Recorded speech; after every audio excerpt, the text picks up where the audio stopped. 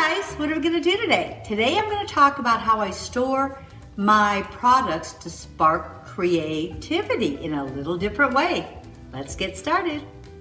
Okay, so one way I really like organizing, and it would probably seem counterproductive, but this really works for me, is organizing all together where I haven't separated things out except for by what they physically are.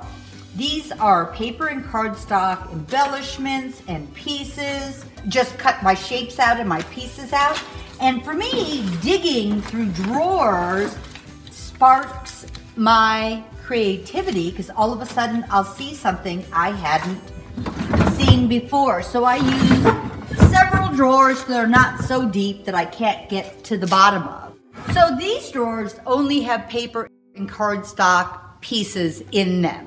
So I do keep them separated by what they actually are and not necessarily by the color or the style. So here is another drawer I have up on top, and it's the same type of thing. Just die cut or cut out pieces of paper and cardstock.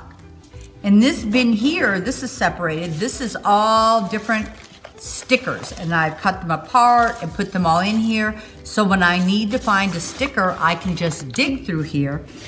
And then in this spot, this is where I have full letters and things where I might not want to have to dig each letter for each font. So these are full sets of letters and sentences that are easy just to take off if I need that. So that's what I've also done with some of these other items I have. This is a transfer. I had used parts of it, cut it all out, and tape the edges or staples so they stay nice. And I put them in a bag this is by theme, but there's lots of different parts to it. Or even here with all of my bugs and things. Cut them apart so when I need one, they are put together and put in this bag. I even did that with my decoupage papers, where I've used a small piece of a paper, part of it, and I want to keep the rest, but not knowing quite what to do. Sometimes I'll leave them bigger.